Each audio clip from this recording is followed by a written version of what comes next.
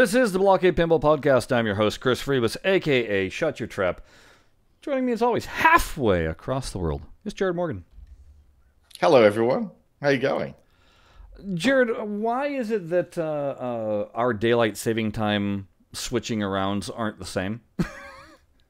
Because Queensland doesn't do daylight savings. Because apparently it fades the curtains and it disrupts the cows. So we don't do daylight saving, even though the rest of the eastern seaboard of Australia does. So, yeah. I'm waiting for California. We voted to quit with going back to standard time and just stick with daylight saving time. And at least I think that's what it was. Because that would give us the longer nights. Or, I mean, the longer days during the summer. But anyway, but for some reason, there's some holdup that's not letting us switch over. Even though we all said, yay! So politics is what it is. Probably on a federal level. Probably. Yeah. Oh, well. So your curtains will fade as well. That's the reason. That's the actual reason. Yeah. So I'm sitting here, prepping for the show, and all of a sudden Jared's like, am I early? And I'm like, what? Oh, crap. No idea. Because, we rely so heavily on actual, your phones and all that sort of stuff for your time. And when they start to screw up, you literally go, what day is it? What time is it? Right. It's really tough. And I should have remembered that I actually got an analog clock downstairs in the room. It's almost like the redundancy clock, just in case something goes weird. And I should have just looked at that, and that would have told me the time. But then, everything was sort of there's a particular news show that comes on at a certain time of the day. And when I got up, it was still Rage, which is a music program, a little bit like MTV, but locally produced here. And it was still running. I was going, that's odd. It shouldn't be running. And then I looked at my clock. I went, hang on, it's not even 7 o'clock yet. And I was expecting to be, I need to go upstairs now and actually see if Chris is around. But no, I was going to say, this is the good one where you can go ahead and you're not, oh crap, I'm an hour behind. Instead of, I'm early. So I'm early. I don't know. Well, what I was going to do is, catch up on last show's post-production because I haven't done it yet. It's been 2 weeks. So I need to get the episode out, but I've got a good reason to do it. I'm still doing a whole lot of stuff around the house. So the evenings and spare time is literally getting the garage set up and, putting shelving together and stuff. So it's all systems go here in Studio North Lakes, but I should point out Jared is diving into one of his machines again to fix it up, and is finding all sorts of interesting things, like somebody installing a fluorescent tube in the back box rather than putting incandescent lights back in it. Oh yeah. Someone had put a fluorescent ballast in the back. I actually got the thing open. I had to drill the lock because the key wasn't working. So I drilled the lock to get into the back box so I could get the back glass off. It's got a fluoro tube in it, which is good because this era of Gottlieb's, the sort of 80s era of Gottlieb's, suffered terribly from heat in the back box. So this person putting a fluoro tube in the back of the back box has saved this back glass. It's actually the best out of all three. So I'm happy with the dodgy hack that this person's done. It's literally paid benefit. And now what I should really do is go and clear coat that back glass. Put the triple thick on. Oh yeah. So here's the question though: are you going to stick with that tube, or are you going to LED out the back box so that it'll stay cool that way? LED it, yeah. Okay. There's no way I'm keeping that thing in there. Number one, it doesn't work. So that is an issue. The fluoro tube is gone, and I'm going to have to unwire it from however they've put it in. It's probably going to be a total hack, like all these African pins are. But the upside is, in one of the ones, I found $25, Zimbabwean dollars. So 25 cents. I was going to say, it's like finding pesos here. Pretty much, yep. So 25 cents. Hey, look, it's enough for one American play of Pinball Machine on an old one. There you go. So there you go. Speaking of hacks, last time we made mention that there was a Arcade 1UP when they did their firmware or patch for Marvel, wound up, to those that were in the know and knowing how to do, being able to put the Marvel and Star Wars tables also onto their machine and vice versa. And apparently Arcade 1-Up went, hey, we didn't mean that, and has pulled the patch now. All of the images are now gone, I think, except for the Attack from Mars one. Right.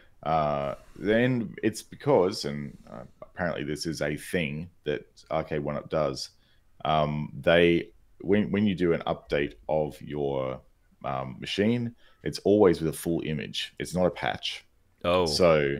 So they give you literally the entire ISO of the system. And of course, you can go, it's common hardware, so you can just go and load it. There's no checksum or anything like that seems to happen. It's just this hardware takes this type of image. If you load this image on correctly, it will work. So here's what I'm curious about. Does this mean when Mel was first showing off the unit that he had at his house, and he had all 30 tables available to him, and we were like, oh, is he having to swap out the boards? And I'm wondering, was he having to swap out the boards, or is this exactly what he had installed? Yeah, no, I don't think he was swapping out the boards. I think he had all 3 ISOs installed. Yeah. And he was just running them like 3 different apps off an Android. Which means Arcade 1-Up kind of was well aware of this in advance. Yeah, I would have thought. Like, this should not have been a surprise. Like, they should have, if they were really hardcore about this, they should have put better protections into the hardware to stop them from loading a non-compliant ROM, like, right, one that wasn't meant for that cabinet. Right.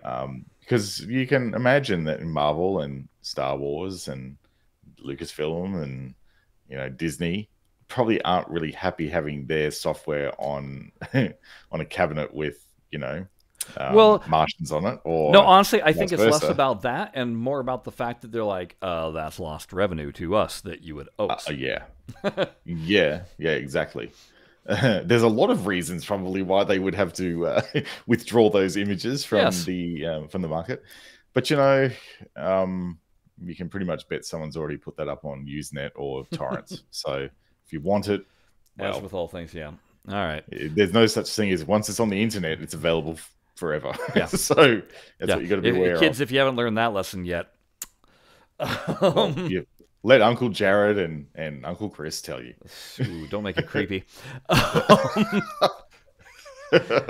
Okay, we're going to dive right into the action here. So the Pinball Show just dropped, what was it, episode 8? Episode 8 this last week. It was very heavy on Pinball FX news. They had Mel in the studio to deliver the news, and Mel and his fancy new haircut. Yeah, slick ass. Yeah, and we'll just dive right into the inevitable, which you've already guessed by the title of this show, which is Pinball FX is delayed. Significantly delayed. Significantly. And before you start wondering or laughing, going, I knew this was going to happen, you probably, okay, fine, maybe you took the guess. But did you know why this was happening? That's the better question. So Mel kind of illuminated this. So basically, Pinball FX delayed until, he said March, probably, of 2022. And that will be an early access version. Now, for Steamers. Not for Steamers, Epic Gamers. Epic Gamers, yeah. I'm curious, with early access, does that mean, though, they're charging you still full price?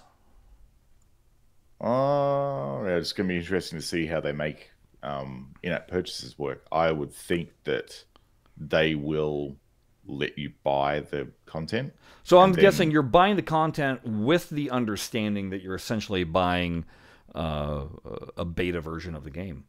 I think so, which is, I think a lot of people, it would be, I'm sure Epic has a similar thing to early access like they do on Steam. So it's probably like, okay, here's a game. It is early access with all the conditions that go along with an early access game. Things could be broken, you can lose everything, from a progress perspective, your results may vary.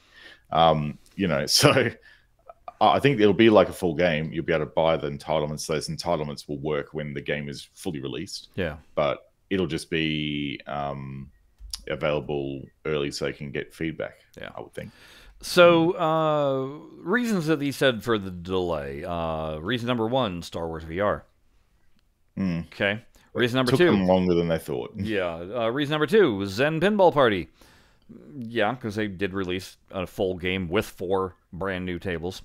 But the more interesting aspect is that because all of these were created in Unreal Engine, so new tech, plus they brought in new people, to which then Mel was saying that and this is the case with any design studio, you've got to now get your workflow going to understanding the new tech, plus bringing in the new people and having them understand your processes and your tool sets, so your core team is basically training the new people rather than actually working on content.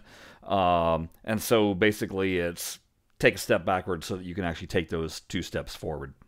Oh yeah, absolutely. You go into negative production when you're actually onboarding anyone new. It's just like, training someone up. Someone's going to do it, and that person is effectively unavailable to do work while they're onboarding people. So no, it's not a matter of Zen is going into debt for this, or as somebody was speculating, oh my gosh, they're losing money. No, they're not losing money. They're investing into themselves to get better output later. And we'll talk about what the better output later is a little bit from here. You have to realize too, like on the whole, Zen is losing money thing. Yeah, pretty sure their agreement with Epic Games is probably preventing that from happening. Right. So I think we're safe there. I think Epic Games has got this for them. And I mean, which is why it's exclusive. Yeah, there was this conversation keeps on cropping up with people doing the Epic Games, why would Zen turn their backs on their customers? Why are they doing this? Blah, blah, blah, blah, blah. Well, here's the thing. They're essentially an investor.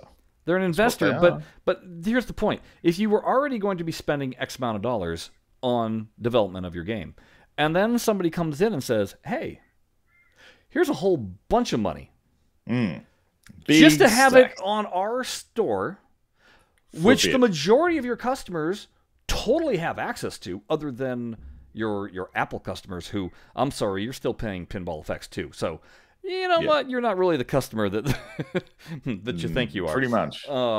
But I defy anybody out there to tell me that you wouldn't take that. It's kind of like, are you telling me that you don't use coupons when they're available to me, to you? Do you not shop around for the best price? What, do you actually walk onto a car lot and pay the sticker price? You're mad if you do. You're going to go where the bargain is and save yourself. I never pay retail. No. I always ask for a discount. Always. Right. And so you got to believe that as a business and a game developer, you're going to apply that same logic. And if it's not going to, again, if you own a PC, you can download Epic Game Store. It's not like, oh, but my PC only runs Steam. That's not the case. You can download Epic Game Store still. You're not being excluded. Yes, it is exclusive to that store. And yes, I understand, but I don't want to have 2 different storefronts. I get that completely. You'd rather have it in Steam. But I'm also going to say, you're going to be waiting a long time. Yeah, so it's a trade-off. You can wait. You can say, no, I want to wait until this is Steam. It's that important to me. And there's I want to wait. Yeah, and there's still no guarantee because, as far as I know, Tony Hawk Pro Skater 1 and 2 remaster that got put out on Epic Game Store a year ago, still not available on Steam. I think that it sounds like Zen has a very clear deal. I think you can pretty much say that it's going to be a year from March next year, but probably. Well, probably actually not. I think it's going to be a year from the actual drop date of the official non-early access version. That's what I'm thinking. So is that June? Well, okay, so there's where we're going to jump around here a little bit. So basically what Mel said was early access is aiming at March. Depending on how well that does, in other words, if they've hit the mark right off the bat and there's very few issues that we gamers find, then the game will be released a little bit sooner. If there's a lot of issues that need to be addressing, then the game releases a little bit later. They are targeting summer for console and full PC release. So summer is June, July, August. July. Yeah. Yeah, when they said summer in the thing, I originally went, hang on, October next year? Because I was thinking of Australia. Oh, yeah, your summer. Yeah, your summer. Yeah, they really, like, when they're dealing with international audiences, they've got to use dates because seasons mean nothing. Like, they just use dates, guys, please. You southern hemispheres. You cause all sorts of problems. Yeah, so that's gonna be the target. That's gonna be the target date. Okay, so let's talk about the early access. Why it's important. We're gonna speculate a bit here. We're gonna read the tea leaves. The first thing Mel said was the game is super network heavy. So what does that mean to you, Jared? Super network heavy. It sounds like that. When I say network heavy, it's going to have a lot of demands on not your PC, although I think you need a pretty grunty one to run it, but it's going to have a lot of data being transferred. And I have a feeling that network heavy means that there's going to be a lot of data transmitted when you're doing online play and playing with others. So that says a number of things to me. It says that if there's any multiplayer aspects in the game, those multiplayer aspects are actually going to be almost streamed gameplay that you're interacting with, right? Rather than just a score pop up. So that's interesting. Yeah, I agree. I think that what they're not, what he's subtly not saying directly is, yeah, you're going to be doing a lot of interacting with other players.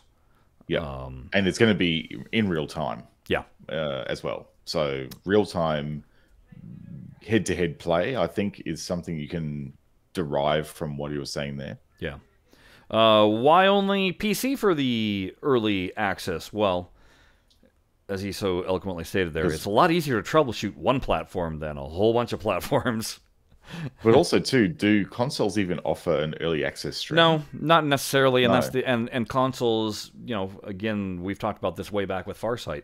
Every time you wanted to do a patch, like a large patch, you have to resubmit the game. And now you're so it's not just resubmitting to fix your issues, but then the console storefronts you have to run through a whole bunch of checklists of their own to make sure that it meets every single time. Absolutely. So it's not just like PC; they can upload the change and it's there as soon as they push the go button. With 2 hours or something, across the entire world, basically, it propagates. Whereas consoles, it's push the button and wait 6 weeks. Yeah, while Sony and Microsoft go through their extensive checklist, so you're not releasing junk onto their marketplace. Basically. Yeah, or and making sure that you can play the game with a Guitar Hero controller, like Xbox did to Farsight. They did. Oh, you don't know that story? They played the game with a Xbox with a Guitar Hero's controller. Microsoft had a thing that said that all games must be playable with all controllers. I believe it was something of that nature. That's ridiculous, right? So Farsight submitted, and they got the rejection, and they were like, "Why did we get rejected?" And it was, "Well, your game did not play while using a Guitar Hero controller." And they went, "You what?" And it was like, it's not supposed to. But because Guitar Hero controller used the same, each button corresponded to a joypad button, or a joypad. I don't even know what the Xbox controller called theirs. The controller. But for some reason, Farsight's didn't communicate in that same manner, and so therefore the game didn't play, and so they got rejected. This was on Xbox 360, by the way. So this is back when,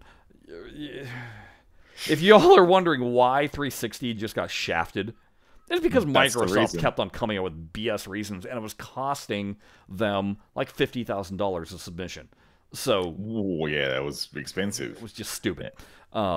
Anyway, but yeah, it's easier to troubleshoot on one on one grouping, and if you can get one thing right, and then you start opening it up to others, then if you have other issues, you're like, well, it worked over here. Why is it not working over here? And then you can solve that problem rather than going, it's not working. We don't know what the everywhere for many different reasons. It could be anything. Another reason that they want this early access. So Pinball Royale. Apparently they're on their 4th. He didn't call it rebuild, but he called it overhaul. Sounds like their 4th iteration. Of the game. So, and basically what it's coming down to is, as they're running it and using Unreal and discovering things with Unreal, it's kind of opening up new possibilities, and they're figuring out what they cannot do. In a lot of cases, they're finding out that they can do a lot more than they expected, and so because they can do more than they can expect, they're kind of adding in. But it sounds like it's going to look a lot less like Tetris 99, which was their kind of target look, I guess, or functionality, and it seems like they are turning it into a Zen product instead of a copycat. Yeah. So on the note of like a Tetris 99 experience, I would imagine their claims of it being rather network heavy being quite true. Yeah. If they were doing a Tetris 99 experience, because that thing's like bringing 99 views of play fields, or like 99 views of game fields into your view. So yeah, that would be a problem. But he did say that they had a preview build of Pinball Royale going that they showed licensors, and immediately they had a licensor attach themselves to Pinball Royale. So that's pretty interesting that if you can just show it and somebody go, yep, we're in. Yep, shut up and take my money. Here we go. So that's kind of interesting. At first, Mel said that there was other things that were going to be secret, and then about a few sentences later, he spilled that. Well, I mean, it's not spilled. We kind of already knew this, but there's the new clan system that they need to be checking out with the early access, which I know you and me both have been just like, Clan Pinball BlahCade.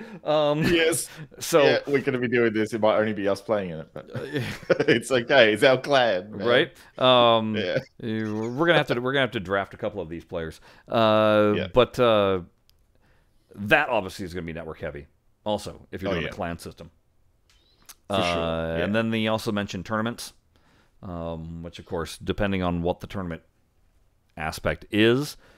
Again, I'm hoping that they've evolved a little bit from what is currently in FX3, but I have a feeling it's going to be fairly similar.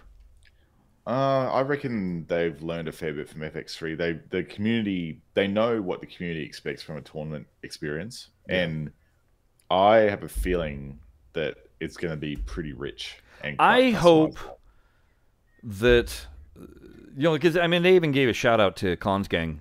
I really hope that they're paying attention to what some of these people have been doing, that basically is a side project to running a tournament using FX3, and do some integration so that you can actually run a true and proper tournament that lasts weeks over multiple tables, and having Zen keep track of all the data, basically. Oh yeah, I think we had Mel on ages ago when we were talking about, would you improve tournaments in FX3? And he went into detail about what they learnt and, what they will be changing if they actually do a tournament relay and actually redo it. So you can pretty much expect, just go back to that interview that we did a while back. And which one would that be, Jared? One of the ones that's identified on BlahCadePinball.com /episodes. But if you go and filter on interviews on our website, all the Mel interviews will come up, and you should be able to review the show notes and work out what that is. Or you can also go onto YouTube and go to our playlists on our channel, and all the Mel interviews are in a playlist. That's right. Okay. It's easy for you to do interviews because they're one of the most popular things we have on the site. Yep. Okay, so speaking of consoles, They're also going to be taking. They basically heard everybody, but I also think they saw sales figures and the fact that nobody can get their hands on a PS5 or Xbox Series X, and they're also going to be launching for PS4 and Xbone, which is good. Yeah, that's a huge market. Huge market. Yes. So I'm sure that'll make a lot of people happy there. However, folks, I'm just going to say it right now. You better start asking that question of, so when I upgrade to one of those new consoles, is everything going to carry over? I mean, what is there an upgrade path from 4 to 5? That's what I'm saying. Is it guaranteed? I don't know. I'm not a console player, so I can't tell you. Yeah. But it's not a requirement, from what I understand, for them to so that's what I'm saying. Before you start trumpeting and being like, yay, just be aware that might still be an issue. It's certainly a question that we will, whenever we get to talk to Mel again, that we'll bring up. But until then, maybe hop on the Reddit and on the Twitter and be asking those questions, and in the Discord, and see if you get a response. But again, so summer 2022 for all the consoles is the targeted date for the full launch of Pinball FX. And as much as Bobby seemed to be like, "Oh, that's not far away," that's a far ways. That's a fairly long time. That's a fairly non-scripted, far-away time. Considering how long we've been waiting. So, like Mel said, this got announced back in January of 2021. So, you're talking about a year and a half from announcement to launch. That's significantly longer. The longest time that Zen has ever announced something and then planned to ship it. Yeah. By far. In the history of Zen, I would think. So that's interesting. Mel then went on to talk a little bit about just with Unreal Engine. He says at this point, all the pinball team are up to speed on it and are firing on all cylinders in that way. So I think basically that means they're not training anymore. Now they're actually building and being functional. That's right. And one of the things that is discovered during this time was that, hey, they can do full HD video now. Oh, hey, about time, right?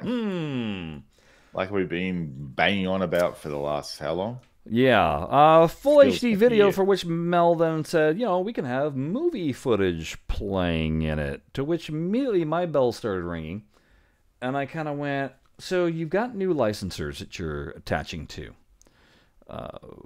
Obviously, there's been no mention of Jersey Jack or Stern, but just new licenses. And if we're talking about movie clips and stuff, and I'm wondering, are we moving beyond Star Wars and maybe getting some new current licenses or something like that of that nature to throw in here? Well, it could very well be the case. I mean, if they're getting studio involvement and they're actually getting the ability to reuse clips, then that pretty much blows open the landscape for what could possibly come into the platform over time. It really is open-ended. Yeah. They took that opportunity to highlight their new designer. They're touting as the first female pinball designer, basically in all of pinball history. as far as professional companies go, not visual effects designers. Anna Lengel, I'm guessing is how we pronounce her name. I think so. She was the designer on Trolls, and she is also the co-designer on Curse of the Mummy, which is the third of the Zen originals. We're going to show you a little bit of just what the playfield of that looks like in a moment here. But it was during that process that she's also mentions that she's kind of taken the lead on working out this HD video display. Yep.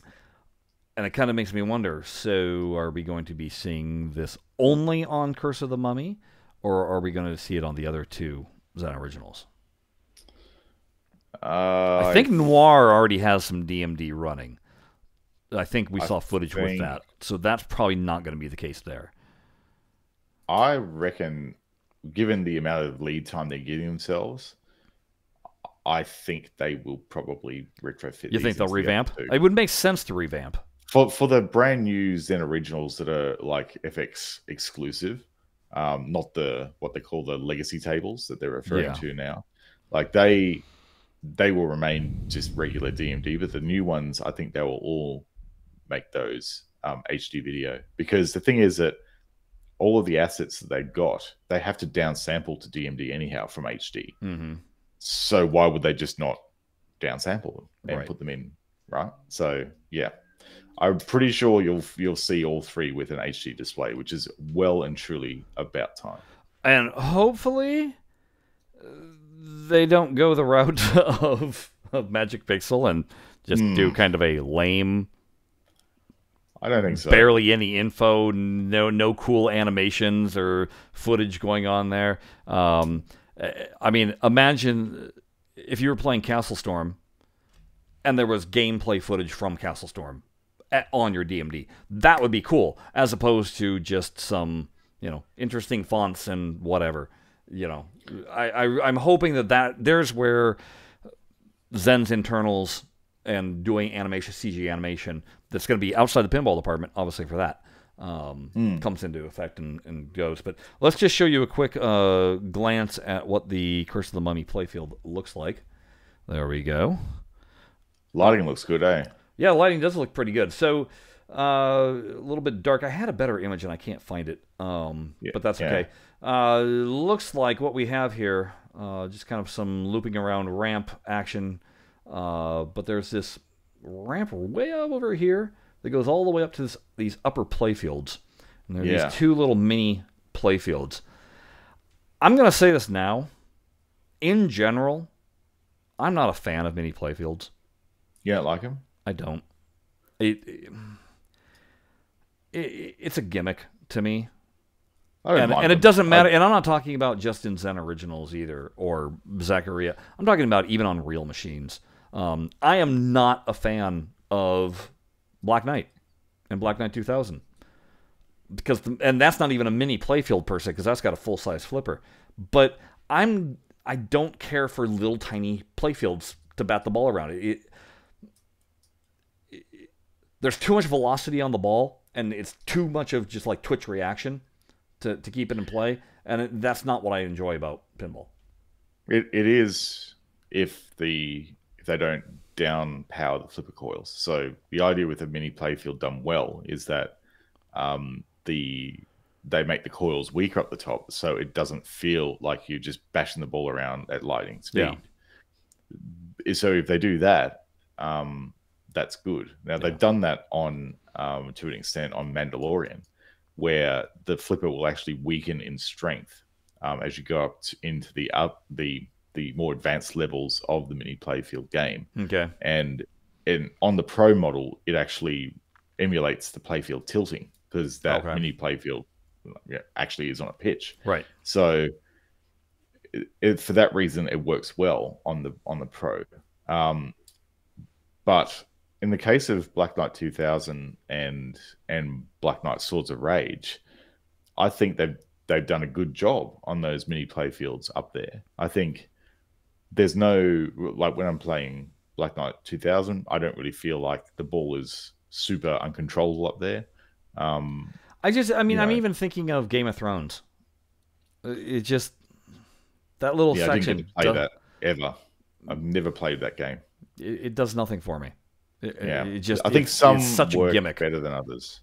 Possibly. AC/DC, the lower playfields. I kind of feel the same way about lower playfields. Oh, that is a waste of time. That thing is a waste of time. And that's and I guess that's what it is. It always just feels just kind of like oh wow, look at this, rather than hey, isn't this fun to play? So I don't know. I mean, jury's out, but I'm just saying I'm not. Well, what about Black Hole's mini playfield? Like, that's fun to play. Black Holes is okay. Haunted Houses is terrible. So, I mean, that's how I feel. Even though they're kind of similar. But anyway, that's enough of my bias. Hey, look! There's the video placeholder. And we're going to call it a placeholder because Anna called it a placeholder. And she even said, please, somebody else, take care of replace my default art because it's no good. So I'm hoping that it's not just this score is always here and instruction is always here and then some kind of animatic going here. No, if you're going to do this thing animated, do like what Stern does, do like what Jersey Jacks does, and it's just constantly big and changing and flipping over and doing interesting things. How good would that be though in cabinet mode? Right, that's going to make a lot of cabinet builders have to rethink the way they do their cabinet modes because they won't be allowing for an HD screen. Well, and there we go. There's Gen 2 of Arcade 1-Up. Potentially, yeah. I don't think it's going to be running on Android though. Right? So anyway, I just want to kind of show that off so you guys can see what that looked like. So good job, Anna. Welcome to the team. She says she's been there about 1.5 years. She'd been there for about a month, working on Castle Storm 2 on the balances.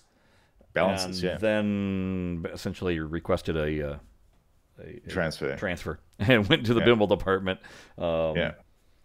And regarding Mummy or Curse of the Mummy, it's Deep basically designed it. He did all the paperwork. She called it the office work, I think. And then she executed. So it is a true, in that respect, it is a true joint design. Because there's a lot of things that you have to translate from the paper to make actually function in a 3D space. So that's kind of, in a lot of ways, how real pinball design works as well. Yeah. So you've got multiple people doing like the actual game concept, and then you've got people doing the rules, and you've got people doing all the different aspects of it. And it is really a team effort to do it. So I think Zen, it seems up until now, has had one designer doing the rules, doing the play field. So maybe actually having essentially someone else looking over the shoulder of the other person is actually going to result in a better gameplay experience here as well. So, and this just goes to further show that Deep, obviously he's now head of the department and probably overseeing things rather than doing all the designing of a from start to finish on a game himself. He's very much the George Gomez of Zen Studios. Let's see, what else did they? Mel says there's going to be other new tech revealed with Unreal Engine. I'm sure. Again, as they play around with it and learn what it's capable of, I'm sure we'll see these improvements. Pop you can already see it seems like they've really bumped the lighting up a lot. So that's only the beginning. If this is iteration 1 of that, just imagine what they can do once they get really accustomed to the engine. And you got to again think about Unreal. It's making the game more efficient in terms of how they render things out. That's right, because it's a framework. Unreal is a framework that you can just plug into rather than having to, in the case of the PX engine, do it all yourself. So, and when you think about the fact that Unreal Engine 5 is what is doing all the visuals for The Mandalorian, for their giant screens when they're filming in their when they're on set, that's running Unreal Engine 5 real time. So kind of incredible, isn't it? Yeah, kind of incredible. Now this is obviously they're doing Unreal 4 for this currently with Pinball FX. Unreal 5 is around the corner. Yeah, but again, can you imagine if you were in-house trying to develop that and playing catch-up to Unreal? No way. No. Yeah. So the game, that's what I'm thinking. The game, Mel even said that like with the video screen, that was impossible in their PSX engine. Yeah, that PX engine just could not do PX video engine, like that. Yeah. It couldn't push the pixels. Nope. Speaking of, obviously we mentioned Curse of the Mummy. That's the third table of the Zen originals. So there's Curse of the Mummy, there's Pinball Noir, and then there's the now officially named Sky Pirates, which I think a lot of people said Sky Pirates, but the winner obviously threw in the colon and put Treasure of the Clouds. So that's what it's officially known as, Sky Pirates Treasure of the Clouds. Yes. And I believe, what was the name Captain of the Ronnie? Captain Ronnie. Captain Ronnie. Yeah. So that'll be that. So congratulations to Ronnie, whoever you are. Yeah. You're the captain now. You're the captain now. Speaking of original designs, though, so Mel, basically it seems like they want to get back, like these 3 tables really inspired them to get back to basics, really dive into Zen originals once more, which, again, makes a lot of sense because, well, we'll go into it, but he says that the goal is to always have at least one Zen original in development, actively in development. Yep. That these 3 tables inspire them to go back to their roots, which, well, yeah, for many years they were just doing nothing but originals. They were originals only. Yeah, there was no licensing necessarily. And that one of the problems with when you are doing licensed, even licensed originals like what they just did with these 4 tables, you're bound by the licensor creating certain rules. Yeah. And I think Stern has witnessed that a lot, where, again, Game of Thrones, if you ever question the artwork, the art package, what was happening in the game, you can thank HBO for that. That wasn't necessarily Stern making those choices, as opposed to, and I'm trying to think which, it was a fairly recent Stern title, and it's escaping me, maybe you know it, Jared, where they were like, oh my god, we had like just whatever we wanted, and they were like, yeah, that's cool, go for it. Yeah. Does that sound familiar? I think so. Was it Stern or was it another licensor? It must be Stern. I don't know, but anyway, those are the kind of. I don't know what it is. Yeah, some licensors are really strict with their IP, and others are kind of like, no, have fun. That's what we want. That's why we came to you. Yeah. To we want you to actually have your take on it, not our clip art that we give you. Right. Interpret it. Obviously, with doing. With Zen doing their own ideas also, then you're not constantly submitting your idea, waiting for feedback, and then reiterating it. Instead, it's literally taking your idea to the rest of the team, going, what do you think? The rest of the team going, yay, and then you're running with it. So, there's also an efficiency to design on that front. Yep, it's much easier. And then it was interesting. Mel said that currently, they've got 18 theme ideas floating around. And he says, and I'm just laughing, that this Snoopy apparently leads their content team. Not the animated dog Snoopy, but that must be their nickname for somebody there. Okay, Snoopy, eh? Yeah, because he pointed out, he said, Snoopy, if you're watching, he's the one that leads our content team. And then he was saying that there's where the 18 theme ideas that they've got currently running. It's interesting that Curse of the Mummy theme, boy, if only they partnered with Universal. And then you could have movie footage from the Mummy movies. Yep. It seems to me like a missed opportunity. That's a good, well-known franchise. Yeah. With a lot of story that they wouldn't have to make up. Yes. Or it could be literally like, although a lot of people thought that Williams' Attack from Mars was basically Mars Attacks. I don't think Williams ever actually approached Warner's about doing a license, but it was so license adjacent that basically Williams got away with it. and everyone calls it Mars Attacks. Yeah. As well. Like they go, oh, I like the Mars Attacks table. Yeah. It's like, Which, as far as an original content thing, that's a good thing, because you're getting a lot of free advertising. You don't have to pay any residuals to it. It's a pretty good deal. So who knows? Maybe that was Zen's master plan. Maybe a lot of their original ideas they have right now are license adjacent. License adjacent. Yeah, that's right. Riding the coattails. Yes. Okay, so speaking of licenses, this was okay. We're gonna get into some speculation here, Jared. I don't have the image up because it was like you can look it up yourself. You can look it up yourself. But every single time you go to the Pinball Show, they've got that back wall of stuff, and the stuff has been changing and accumulating, and whatever. And Mel kind of pointed behind. And he goes, "Oh yeah, see, a lot of our friends here are in these games," and I kind of went, let's push pause. Yeah, what is on this? What is on this wall? Now, apart from there being a lot of Marvel and Star Wars stuff up there, here's some things that I think I saw. I can swear I saw a Pikachu up there. Oh. It was a little yellow mouse-like thing with big ears. I didn't see a tail. And it wasn't. It wasn't like a real Pikachu. You know, it was obviously a different mold or whatever. But I kind of went, looks like a Pikachu. And wouldn't that be an interesting license? You think? Pokemon balls, yeah, right. Kind of natural. Collecting things, building up your. I can just see. Collection? I can just see. It's kind of like what's in Star Wars Epic Quest. collectibles. No, Epic Quest, where all the insert lights. You're collecting all the insert lights, which is classic pinball design, right? You want to light all the things. Anyway, so I saw that. There's Star Wars collectibles. All these little Pokemon figures around the playfield that you're collecting. Yeah, I don't want to talk about Star Wars collectibles. But in the same vein, right? Right. That would work.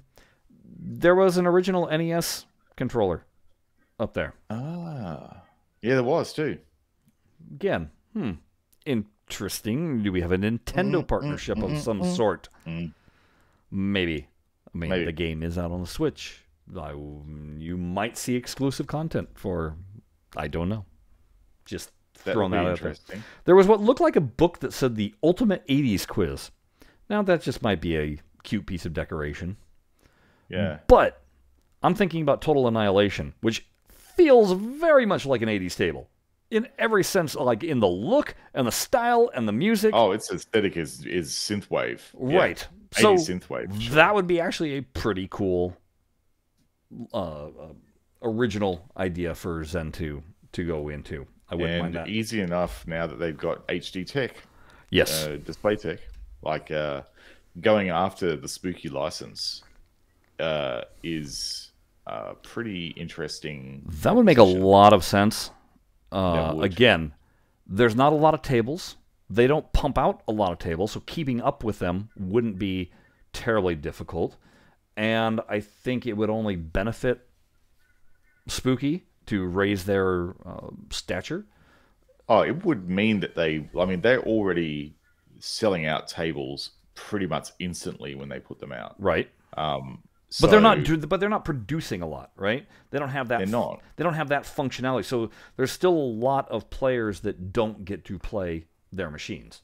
That's right. They're hard to find. Like the only reason why we see them in Australia is because Jimmy from Netherworld is a bit of a fan of Spooky, and he buys. We've apparently got a kaiju and a Halloween table. So, and that's what I was just gonna say.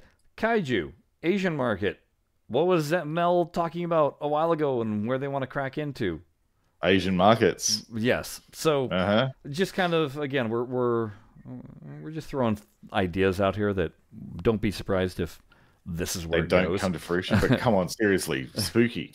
Get into the boutique pinball manufacturers. Like you have to think that engaging the smaller manufacturers will be easier than going after a Stern because of all the intellectual property and also the old thinking in Stern. Like with places like Spooky, they're going after really interesting left of field licenses that are very appealing to certain demographics. Yeah. So there's some scope there for sure. Last thing that I noticed on the Pinball Show wall, I saw a little tiny spinner that looked like the spinner that would be in Twister. I believe Twister might be owned by Hasbro. Oh, is really? As in Hasbro Games. Hasbro, Twister, the board game. Right. Yes, we all know that classic. Party game. Throw out the mat. Everybody be in their socks and basically tie each other up into knots. But if you think about it in terms of what that would look like on a pinball playfield, you would have because there's 4 different colors. There'd be 4 different colored targets all over the place, I imagine. Mm-hmm. And for hurry-up purposes, it spins and says you have to hit this color and this color before you maybe have to hit any other color on the playfield in order to score. It can work as a pinball machine, and again, in terms of insert lights, think Pinbot. Yep.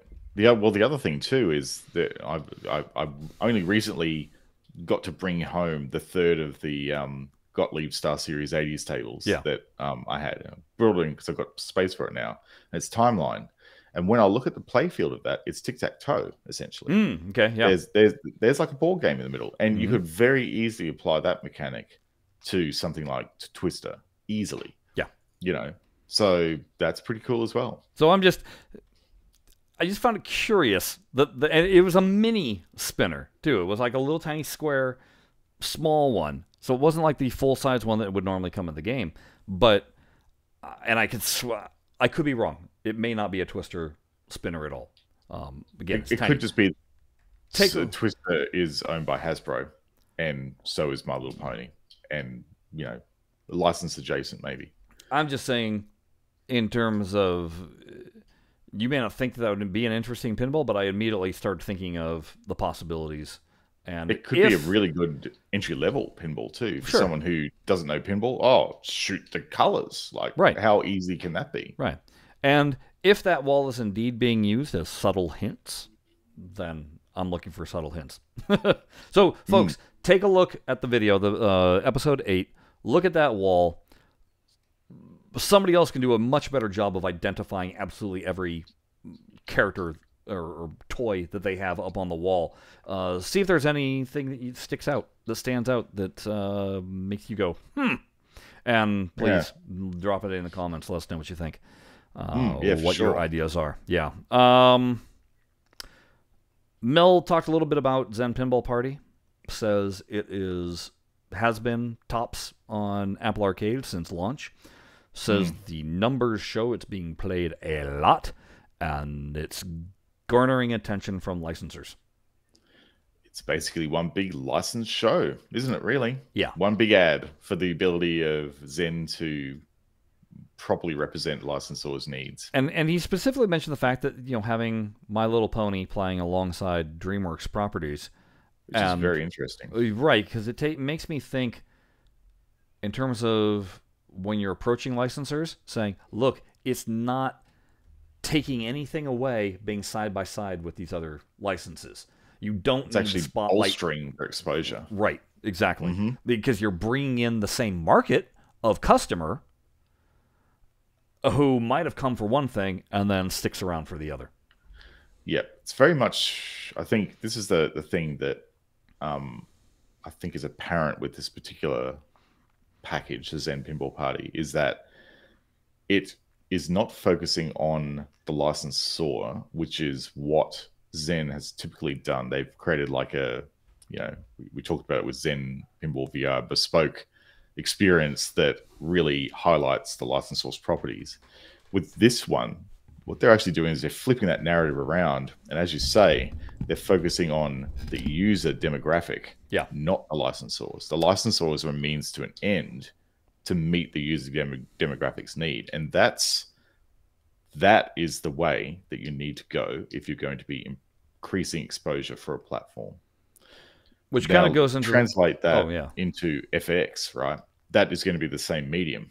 It's going to be a whole lot of different licensor properties in one common platform that's designed to attract everyone to see your license. Which is what Mel then said. He said licenses that are coming are going to vastly diversify the content, which means you're obviously really trying to bring in all different demographics of player and have them funneling into this thing.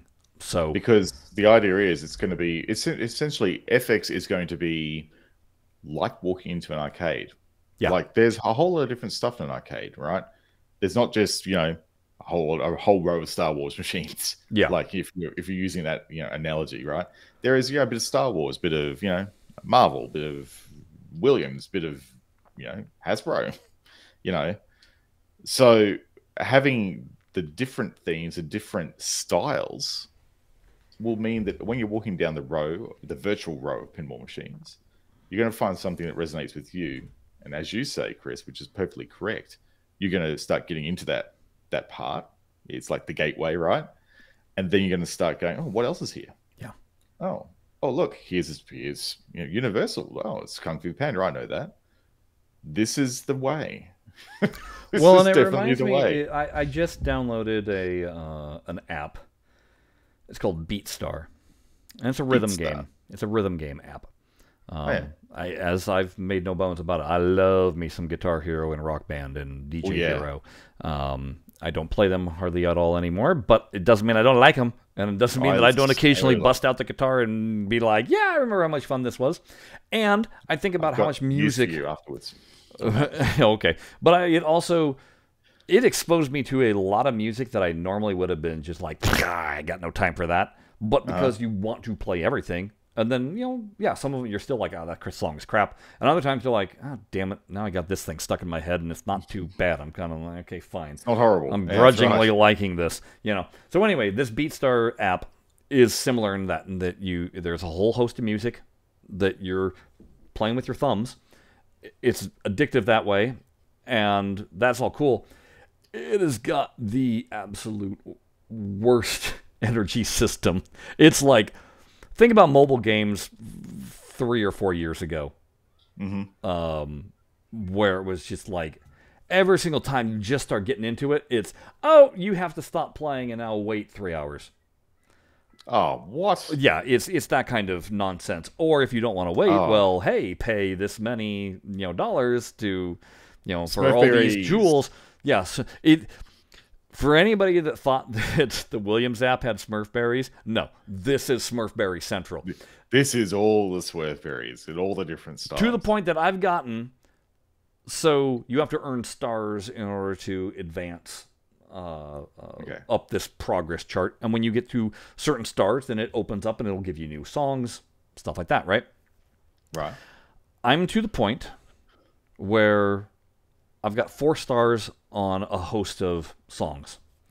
I need to 5-star every single one of them to get me to the next chest, basically, that'll open up a new song. I'm only at level 5. There's like 13 levels. How the hell am I going to get beyond that?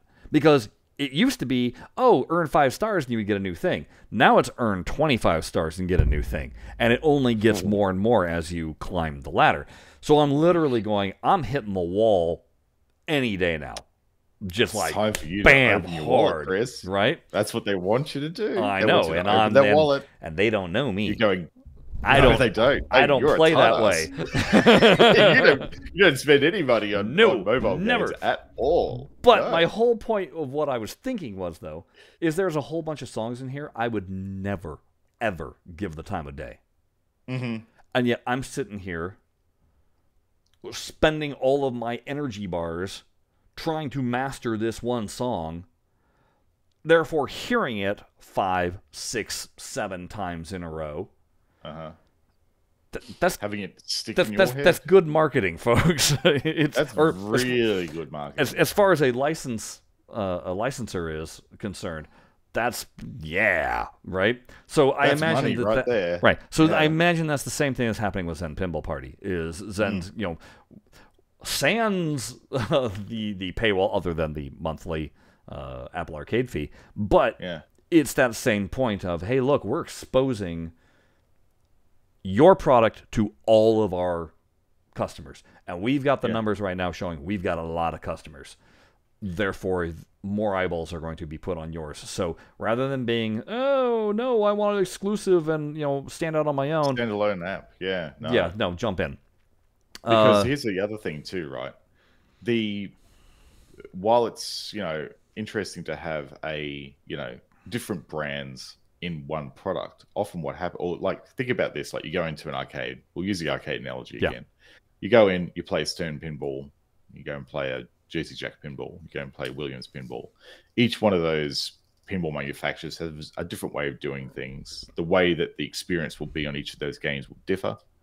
But the thing is, with this Zen Pinball Party app, the overall quality and polish is consistent with the brand. It's just the actual brand that gets to shine and be the differentiator between what's going on.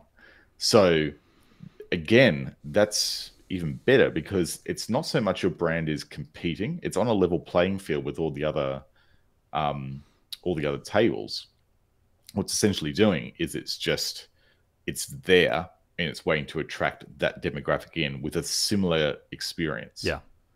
So that's the other thing too, which is different and good with this particular offering.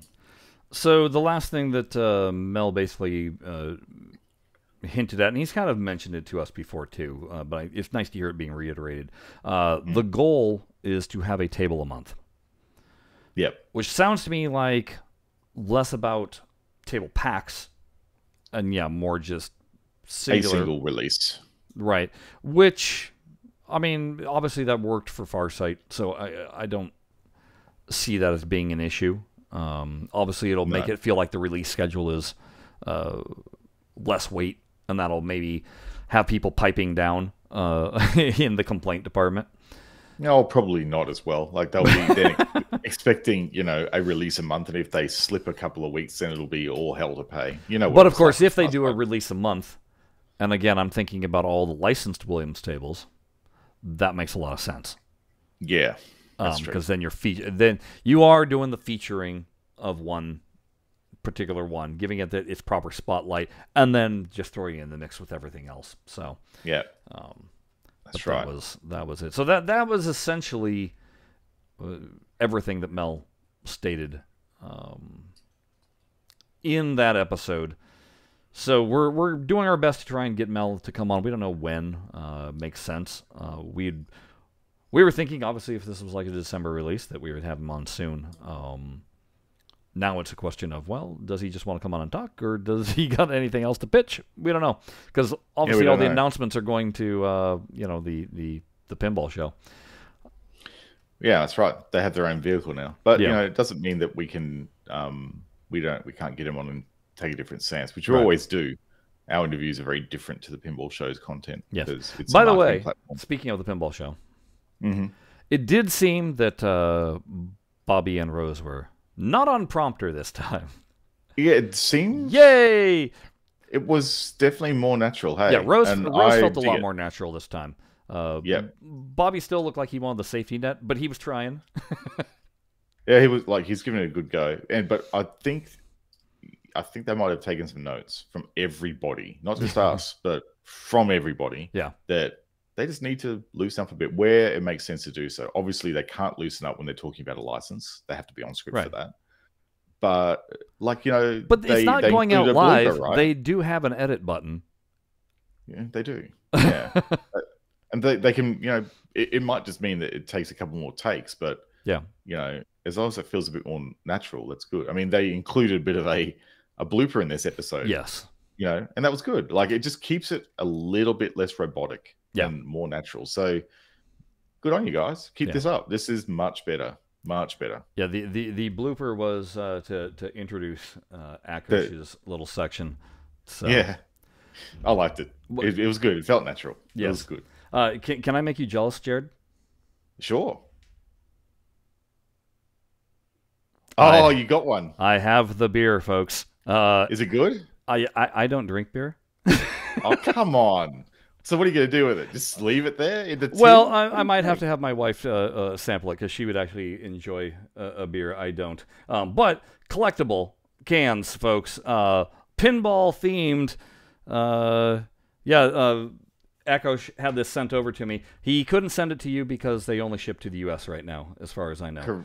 Correct. Yes. Yeah, we can't export beer. In fact, on that subject very quickly, exports from the US are screwed at the moment. As I found out when I did my pinball resource order, most of the USPS economy options are screwed now.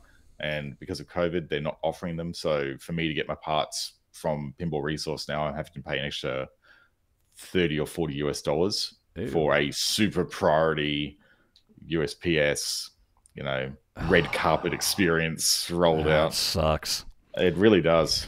And it's because of COVID, and they're obviously having problems with deliveries over there and logistics. So to counteract that, they're making it really expensive to export to help people not export. Yeah, because it's too expensive. Yeah. But I need these parts. I can't get them from anywhere else. Right. I have to order them. So yeah. So anyway, Akosh had this sent over to me. So, dude, thank you. We love Akosh. We love Akosh. He's a good guy. But yeah, so this is pretty good. I just had a box arrive, and it had a 6-pack of these. And I'll just bring this up right here. Here's the website, folks, if you're interested, rivalrybrews.com. And it's $45 for the 6-pack. So it's a little on the pricey side. $45 for a 6-pack? Well, we're talking craft beer here. A very limited run. It comes from Birdfish Brewing. Now you know why I'm not cracking it open, Jared. Sell on the black market. Here we go. It's a classic unfiltered German wheat beer that brings through ripe banana esters with a hint of pear. 5.4% alcohol, which I had to laugh because on the pop bumpers, you can barely see it. They all say 5.4. That's cool. So, yeah. Anyway, this is where you'd want to go, though, if you want to order up. You have to act quick. Beer is being shipped and delivered the week of October 15th. Right. So you better order before then. Get on it. If you're interested at all in getting some of this. But I don't know. I kind of like this. Just I imagine that if I had a lower shelf, have a whole bunch of these pinball beers up there. Now that's cool. Within the box, though, expensive though for a craft beer. It is. It is. My oh my. And you might be thinking again, and they mentioned it in there. Why license with a beer? Well, what did our podcast start out being called? BlahCade. BlahCade. Because it was, the vast majority of the 8 people that were on here were all talking about how they like to get their drink on while playing pinball. Because that is the way to play pinball. So when you have inside the box that came, though, there was other goodies. What's in the box? What's in the box? So they gave me a beer cozy. All right, cool. With the little their logo on there. They gave me a hacky sack. Oh, hacky sack. Yeah, birdfish. For Birdfish Brewing. They gave me the world's cheapest pair of sunglasses. Hey. These things are these aren't even dollar store. They are purely a marketing thing that marketing we have wear when they're out. Sticker. That looks like almost like a 3D It one. does. It's got like the blue and then perhaps at first I went, what in the world is this? And then I realized what it was, and I was like, okay, cool. So, all right, show it to me. Okay, so this is this little thing. It says 2 hip. Now, here's what threw me. Oh, I know what it is. Okay. It's a coin dispenser. Yeah, the 2 hip. This is from a local radio station called KLOS. They were a classic rock station. And back in the day, they had these exact stickers that had 2 hip on them. And so I was like, what in the world are they doing with that? And I was like, what is that? But yes, it is indeed a quarter coin dispenser. So you put your quarters in there and you pull your quarter out, and then it's a spring-loaded contraption. I reckon, I was just thinking about this the other day for Netherworld. They need those. Because at the moment with Netherworld, when you buy like a bag of dollar coins over the bar, they give it to you in a little Netherworld baggie. Yeah. It's a little zip lockable plastic bag. When certain times during the year, you can buy like the show bag, and the show bag will often have a cloth version of that baggie in it, like a little tote drawstring. Yeah. But they need token dispensers like that with Netherworld on it. I don't know why they haven't done it yet. I would buy one in a heartbeat because I get tokens all the time. Well, and that's where I was like stoked. I was like, you know what? Because this particular brewery apparently has pinball machines at their brewery, so it's nice. It's nice to know that they actually recognize who the customer is for this. And whereas the sunglasses, I was like, what? But this, I was like, cool. So, I would totally be using that. Yeah. I'm gonna have a chat to Jimmy and Ben and say, guys, you need to do coin dispensers, please. So anyway, again, rivalrybrews.com. I know we're not doing paid advertisements, but I felt that the need to actually give a shout out and have you guys jump on this again. If you want these, order now. Because like I said, got to get in. Says it's shipping October 15th. So if you want that unique pinball collectible, Come on, how many? Oh, I don't know. I don't know how many home arcades you've been to, but whenever I've been to any of these houses where people have a whole bunch of pinball machines, this is exactly the sort of thing that they have up on their shelves. Just weird pinball-related knickknacks. So. Yep. Yeah, pinball curios. That's what we call it. Ah, that's a good one. All right. Yeah. Indeed. I kind of feel that that's all we have for today, Jared. I think it kind of is. Let me just stop wipe my screen. Okay, yeah. There we are. There we go. You were a little moss covered there. I was a little bit moss covered. I was a bit green. Yeah. Green with envy. I am jealous that you got that swag pack. I know when Akosh was asking for my address, I was like, "Oh, I'm gonna make Jared jealous. I'm gonna show this on the show." And he was like, "Yeah, number one, you got beer. Like, come on. Like, I'm Australian. Beer is a thing here, right? Right. And we have a pretty active craft brewery scene here in Australia. In fact, it's actually overtaking commercial beer here in Australia. Yeah, it's huge. It's a huge industry here. No, they're knocking on 4X's door. 4X. Don't even get me started. 4X. There's a reason. You know what other four-letter word is 4X's? There's a couple, and they all relate to the flavor of that beer. Am I not mistaken though? 4X. That's kind of the official beer of your territory. It is the large production run beer of Queensland. Yes. Yeah. It is. It's served in pubs everywhere. I mean, at least I didn't say Foster's. No, Foster's is only export. Exactly. Exactly. That's why I'm saying. 4X is definitely the Queensland beer. It's the one where it's commonly available pretty much in every bar you go to, but it's being pushed out by all these crafties coming in, and you're getting more craft on there than you are like nationally produced beers now. And that's a good thing. Yeah. I'd be happy to see no 4X product on a tap in a bar near me. Well, I'll mention that on this website, this isn't the only beer that's there. There is a buttload of craft beers. Apparently, they've partnered with a whole bunch of breweries. So they're basically acting as a distributor. I'm sure this rivalry is to all the small breweries that are around. Yeah, it's very common that you have like a network where you can get a whole lot of craft beers through. I mean, you can go to bottle shops here, or off licenses, whatever you call it over there, liquor stores, and get any number of off the shelf craft beers now. Like they're easy to come by, which is good because they're delicious. So yeah, I noticed that you're wearing your Star Wars shirt there, Chris. I'm still waiting for my stuff from Zen. From when I won from that token submission for it took a while for mine to arrive too. So yeah, it's all right. I can't even remember when I won that. It was like episode 3 or 4. Yeah, I think so. It feels like a while ago, but anyhow. All right. And having said that, it's so hard to get stuff out of the US at the moment from Postal Service. I have a feeling I understand why.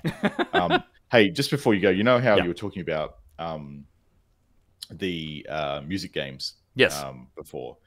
So people who are fans of the drumming simulation game Drum Mania will know that you can install this thing called DTX Mania on your PC, connect a Yamaha or any MIDI based USB drum kit, and you can actually play a whole lot of Drum Mania songs on your drum kit, your physical drum kit. So what's happened since then is Bimani or Konami and the Bimani range of rhythm action games, they've realized that, hang on a second, we could probably sell this and make some money.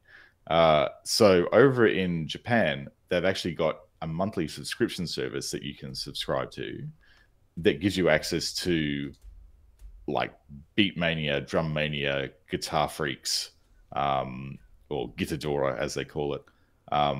And you can do that over there. But the other thing is that on VR, they've got this new rhythm action game, which is wild. It's drumming, it's guitar, it's keyboard, it's the whole band. And it actually uses your hand detection in Oculus to actually work out where your hands are, and actually you can play keyboard without a keyboard at all, virtually. And guitar is air guitar. It can actually track your hand position. Interesting. Like where you're actually playing. And drums is completely air drums. So you've got cymbals coming down just like you do in all these rhythm action games, and you're like hitting virtual pads. Now, I've played a version of this virtual pad drumming thing. It was an Oculus app lab game with virtual pads coming down, and I thought initially that's going to be a really bad experience. You need something to whack, but it kind of works virtually because your controller buzzes whenever you hit the note in time, so you get this haptic feedback, and you see the drumstick like in real time, like going towards the pad, so you can get the timing right. And I'm really interested to try this game. So what's it called? $50. It is. Let me get my phone and look at my Oculus wish list, because it's only just recently been released. Actually, it's pretty new and shiny. For Oculus, here it is, and go to my wish list. Here, store. Where is the wish list in Oculus? This is the real question. I actually don't know where exactly this is in the Oculus Store. Let me go to my settings. That's where it is. My library. It'd be much easier if I had the headset on, because the wish list is very prevalent in the game, but it's a lot easier there.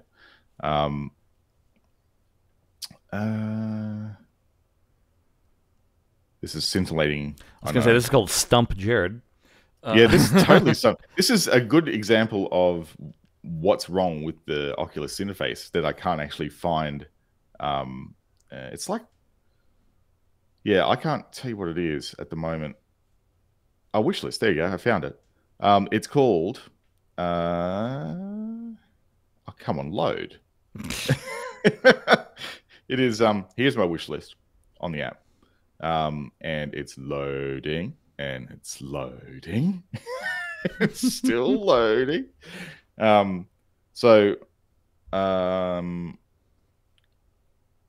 me just do a full refresh and see if it comes up. But if you go, it's one of the ones that was actually featured on the store. If you go there and you do a search for like Drum Mania or guitar, it will come up as one of the first results. This is not working. So abandon all hope. All right. The app isn't doing what it needs to do. But either way, you can go there and check it out. And it's made by Konami themselves. I'll do a quick search here. Games. I'll just state this, folks, real quick. I'd watched a video on YouTube. One of these guys that has basically dedicated. Is what it's called. Was it? Beat Arena. Okay. Beat Arena. Beat Arena. He's one of these guys that has been an avid VR headset YouTuber. Has been paying attention to VR for the past 5 years and doing stuff. He came across a VR headset that he says absolutely made his jaw hit the floor. It's by a company called Varjo, V-A-R-J-O, I believe. But check this out. Resolution per eye, 2880 by 2720. Oh, that's high. There's no screen dooring there. and that's only 2 of the screens. There's 4 total. The other 2 screens are your 1980 by 1080, but they're Super OLED or something like that. Anyway, and so playing tricks with your peripheral. It's got LiDAR cameras on the front. He says it literally is like you're not wearing a headset. For AR type experiences, he says there becomes this merging of, wait, what's real and what is fake that's in front of me kind of thing. Yeah. But check out the price tag. The price tag. Oh my God. This is clearly designed for not consumers, but for like medical professionals or designers, automobile designers and stuff like that. I believe it was $6,500 just for the headset, and then it's a $1,500 a year subscription. Wow, $1,500 a year. Yeah, bargain. That's fine. That's fine. Right, that's fine. But what he was saying was they lent it to him for a month. He called over a bunch of game designers that he knows that work in VR. They threw the thing on, and they were like, "I've never seen my game look like this." They were just like, I'm stunned. I'm staggered. This is what my game looks like, you know? Yep. And he said also it's the first time he's ever found a headset where he's gone, you know what? I don't need a monitor. I could do this in virtual space with as many monitors around the room as I wanted to, and it will feel completely natural because it is absolutely dead to nuts crisp on everything. I actually saw this other headset as well, which is interesting, and it could be a similar tech where they've got like essentially a regular resolution screen around your field of vision, but in your focal point. Yes, that's what this is. Got, high resolution, right? Really high. Yeah. And I think it was the guy on VR Oasis, Mike from VR Oasis, who I follow on YouTube. He tested it out, and he said it's like playing something like what is it? Half-Life Alyx. Yeah. On it, he said it's just whoa. Because he was saying it tracks your eyes, and that's where it changes or up-reses that particular thing. So you're constantly getting the best image wherever your eye focus is going. It's incredible. But in terms of the thing takes 2 power bricks to power. Yeah. He had this big old cable running down. It was interesting. He had this whole clip system on his legs so that the cable wasn't just like weighing on his head or whatever. He loved the halo that was with it. So it was the most comfortable halo he'd ever had. But this is also a dude that has one of these spaces that's 20 by 20 so that you can do full walking around. Room scale. Yeah, right. Yeah. So, it's wild. Anyway, hey, there's another thing just to close out the show on VR. YouTube dump on Pinball BlahCade. Yeah, that's right. So there's been some reports floating around on a number of different games on Oculus that are using the cloud backup system. Now, what's happened there is that Oculus is allegedly upgrading the system, doing something to it, and it's made all these games unbootable, including Star Wars Pinball VR. Now, what Zen have done to work around this problem is they've turned off cloud saving, but that means that if you uninstall the game during the period when cloud saving is off, all your local progress is lost. So this is also a problem on Tetris FX. Tetris FX rebrand themselves as like Tetris Expanded or something like that, and they had this whole plan for online multiplayer, and I was really stoked for it. It sounds really great, and then they pretty much had to turn it all off because of this cloud save issue, and now a whole section of the game doesn't work. So I don't know what Oculus is playing at here, but it seems really stupid to cripple the cloud save system that every developer relies on, and then make it so that when your game boots, you can't boot it unless you get a connection to cloud save. That seems really dumb. So I hope that they're pretty fast spinning up their new servers or whatever they need to do to upgrade this service, because that's a pretty bad experience for VR gamers on Oculus. Wow. So all right, there you go. Okay, folks. Well, I hope you've had your fill. We've had our fill. As usual, we started early and we're finishing around the regular time. Right? Yeah. We've been doing some long shows these last 3 shows. I don't know what's going on here, but it's like the old days. Yeah, it is. Yeah, we might start using that that YouTube episode. That's the chapter feature. There was no. Too bad.